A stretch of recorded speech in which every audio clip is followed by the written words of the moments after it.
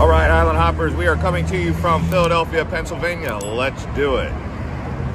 In this Philadelphia travel guide, we're going to show you around the downtown area of Philadelphia.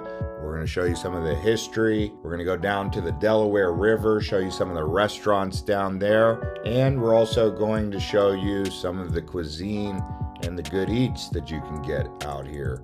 All right, guys, some quick facts about Philadelphia. It's founded in 1701 by William Penn, who gets the name Pennsylvania. Now, Philadelphia is the 6th largest city in America with a population of 1.5 million. If you include the entire metro area, including Camden, it's much bigger than that, and it is definitely the 2nd biggest metropolitan area or city in the northeast of the United States. With a metro population of 6 million people.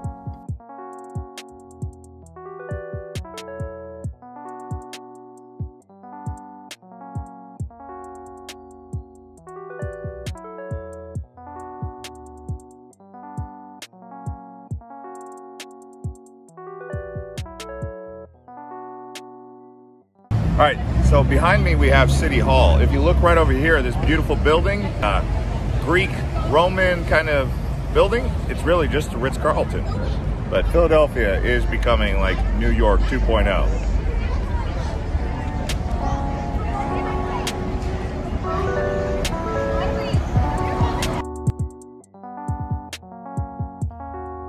The Philadelphia City Hall is a recognizable landmark when you arrive in Philadelphia. It's actually the largest municipal city building in all of the United States. So it's an architectural wonder on the outside and on the inside. If you get a chance, try to go inside the City Hall.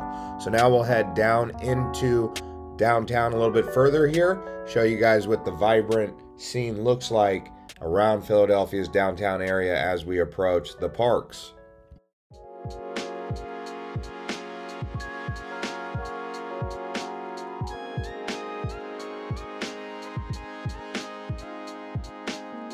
Now, how about some roller skating in the middle of downtown Philadelphia, just outside of City Hall?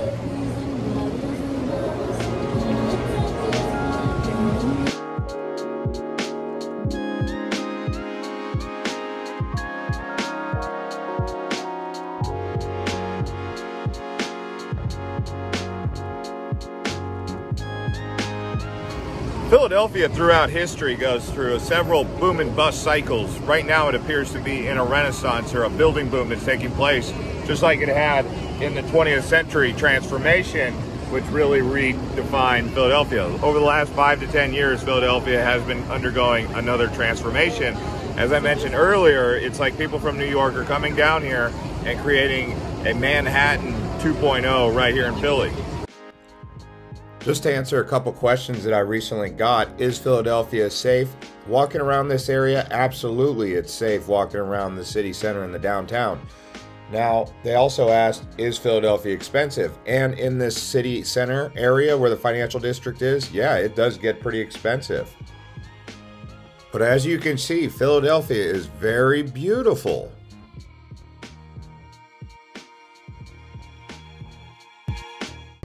This temple that you see behind me right here is a Freemason temple, and it is one of the more famous temples for the Freemasons you will find anywhere in America. Someone who was talking to me on the road here on the street, the other side of City Hall, was telling me that if you go online and you type in the Philadelphia Freemason Lodge or the temple, you'll find out some very interesting information.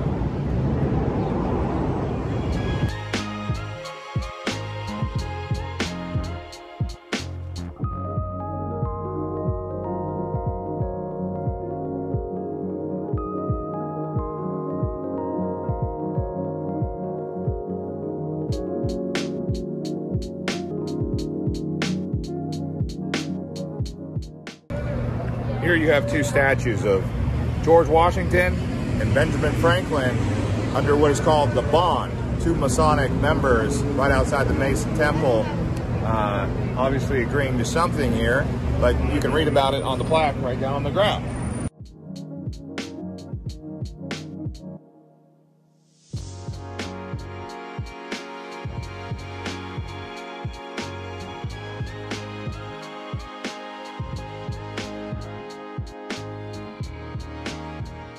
So as you can see here, you've got the Methodist Church, the Freemasons Lodge, and the City Hall. Three very iconic buildings here in Philadelphia. Let me point something out to you guys. If you come over here, I'll show you.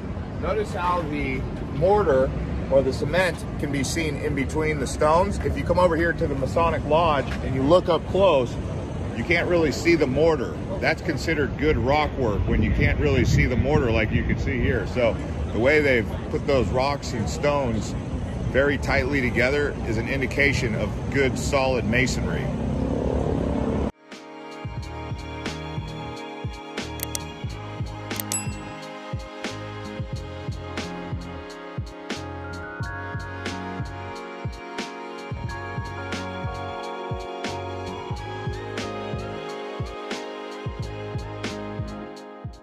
Now, Philadelphia does have a very distinguished art scene. They do have the Philadelphia Art Museum, but if you look right behind me, you can see the Pennsylvania Museum of Fine Art.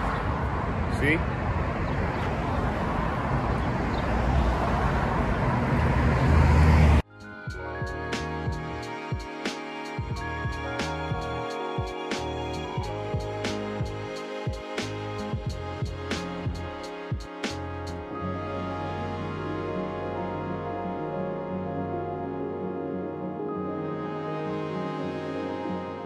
Here's an interesting fact for you. So this area right here was part of the New Netherland colony. This was established by the Dutch in the Delaware Valley here. Philadelphia was part of that.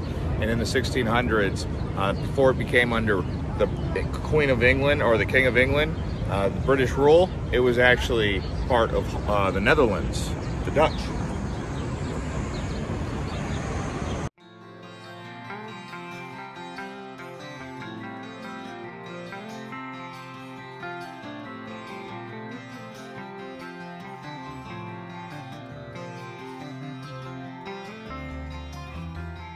All right, here we are about to go down the Benjamin Franklin Parkway. You can see all these flags on both sides, and at the very end is a really cool waterfall. Let's go take a look.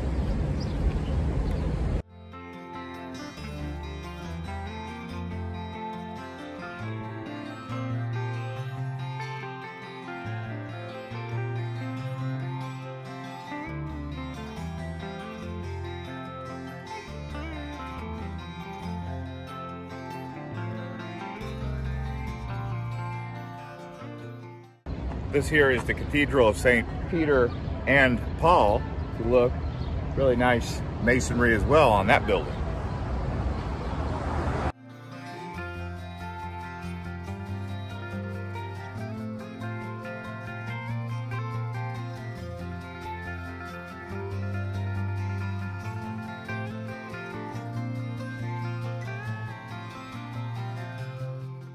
So here we are in Logan Square, across the street from the Sister Cities Park. Just in case you're wondering what the Sister Cities are for Philadelphia, the original two are Tel Aviv, Israel, and Florence, Italy. But now they include Tianjin, China, Toron, Poland, Incheon in Korea, and a few others. So I found that to be interesting. Philadelphia has this sister city connection with several cities from around the world, making this a true world city.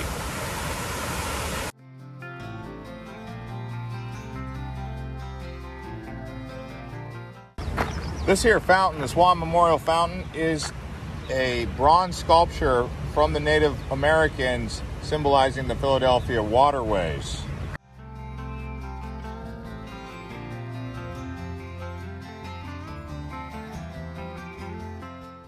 This area around Logan Park is where there are several museums and a library, a free library at that.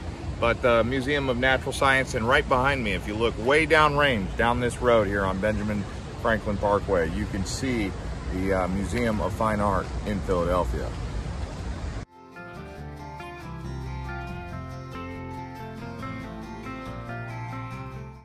So right here in Logan Square, as you can see right here, they had the Sanitary Commission Great Central Fair, and what they did here was they formed a way to raise money for the Union in the Civil War, and they brought women together volunteering for the workforce And President Abraham Lincoln addressed the crowd here June 16th, 1864, praising the organization of the Sanitary Commission Great Central Fair. Now, if you guys come to Philadelphia and you want a true high-rise experience where you're staying way up there, stay right here at the Four Seasons Hotel. It's about $520 a night, but check that thing out. Look how high up it goes.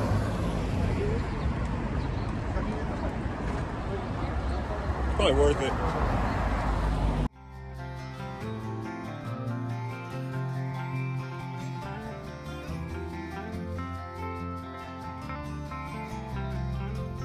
All right, guys, now we're down on the Delaware River at Spruce Park. We're going to show you guys around this area and go check out these ships over here.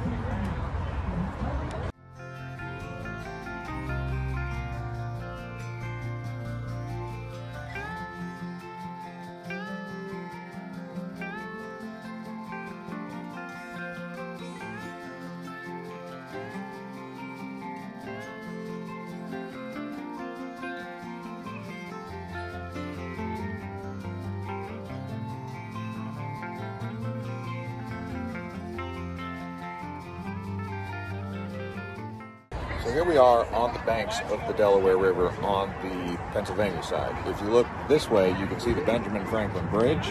And then right across the way where those high rises are, that's New Jersey, Camden, New Jersey. And this here is museums, and they have a restaurant here called Masalu. Let's go see if we can get a table there. No guarantees.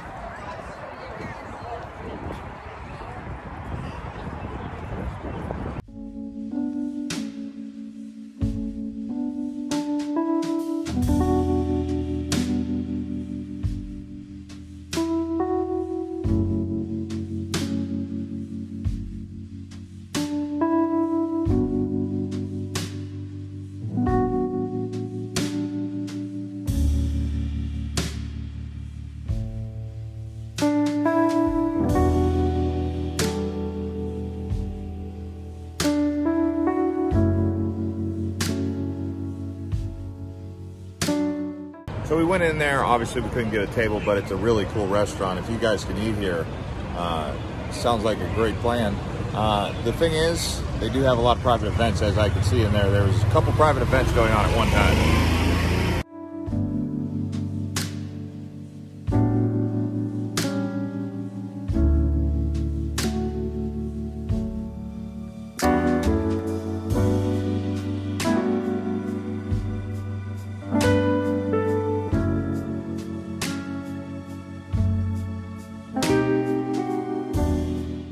All right, guys, we've now made it down to Chinatown. We're going to walk around Chinatown here in Philly, show you guys what's down here.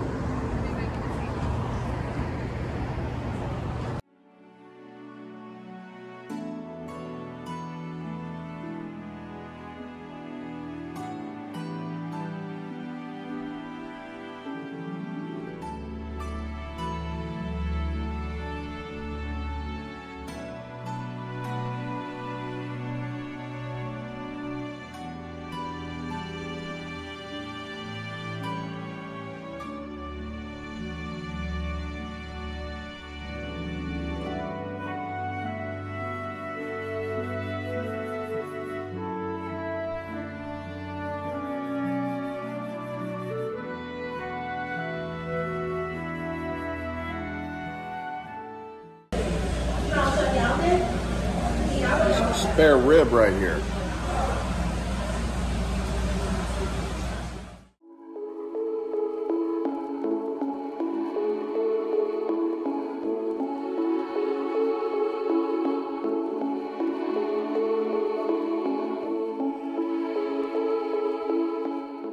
All right, guys, so it's the next day. We're going to go walk around the Liberty Bell and show you guys some history around here in Philadelphia.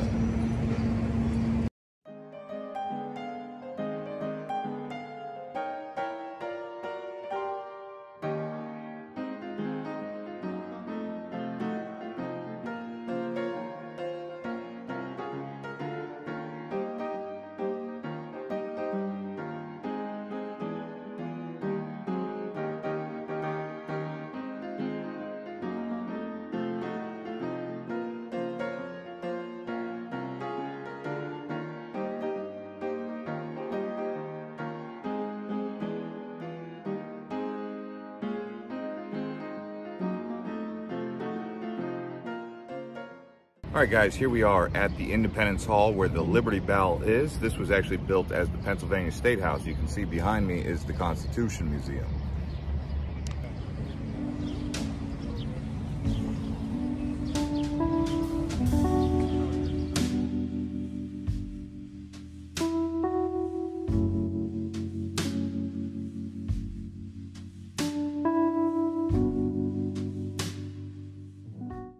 Okay, just behind me here, that's the Independence Hall. Over here is where the Liberty Bell is. There's a 90-minute wait to get in. They do have a viewing glass if you don't want to wait the 90 minutes to go inside there. I've been to the Liberty Bell. It's a bell. It's beautiful. It's a piece of history. But if you don't think it's worth it to wait 90 minutes, I wouldn't blame you.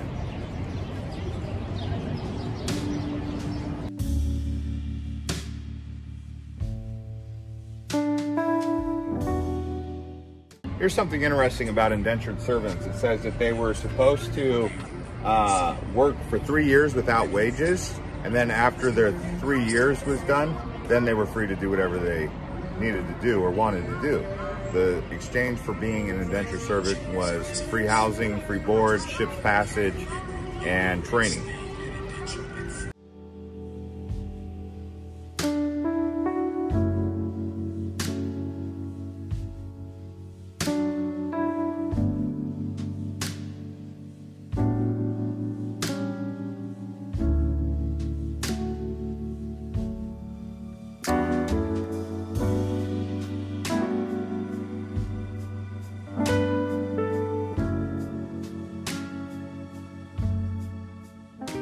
So here at the National Constitution Museum, you'll see the fight for equality and freedom for all.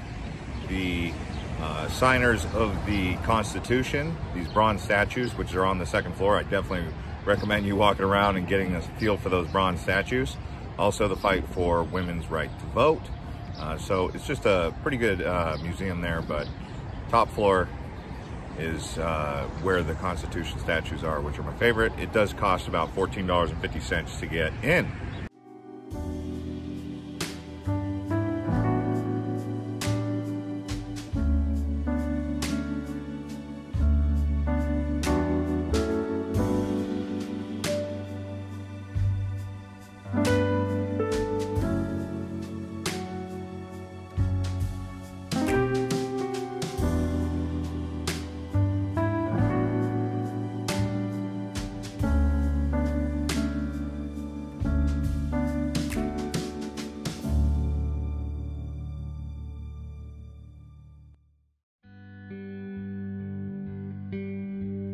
Inside this museum here, I found that these statues of the signers of the Declaration of Independence was probably my favorite exhibit. Just walking around these life-size bronze statues of Benjamin Franklin, George Washington, it really gave me a feeling of what it would have been like to stand next to them or be right next to these individuals who crafted one of the most important documents in American history.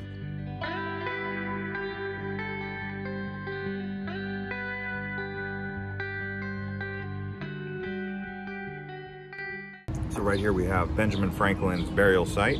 That's a very modest grave. He was a Quaker. See right here.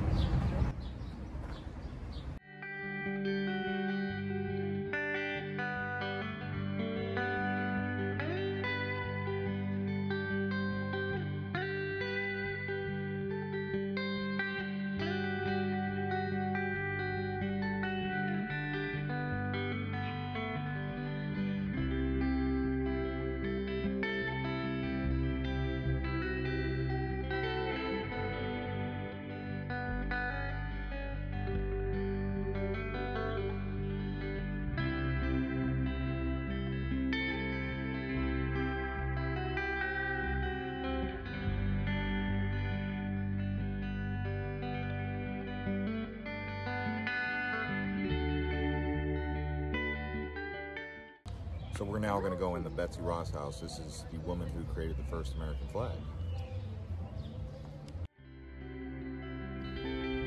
If you do get a chance to see the Betsy Ross house, don't pass up the opportunity, because this experience gives you an idea of what it would have been like to live back in that time frame. This house here really is, just to me, very authentic, very real, and worth a stop.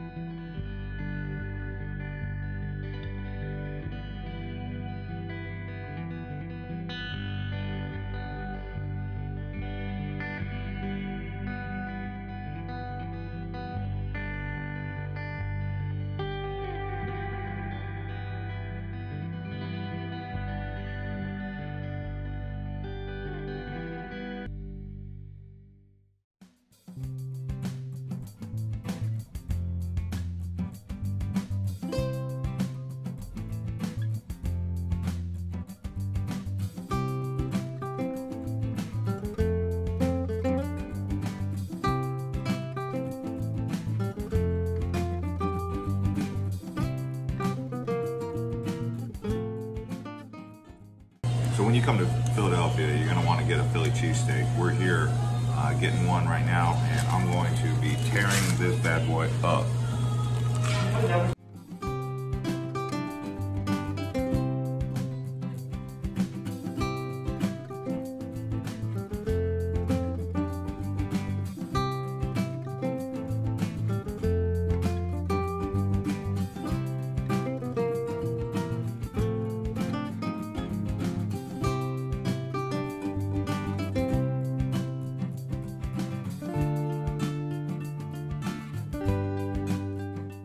This area here is the Magic Garden.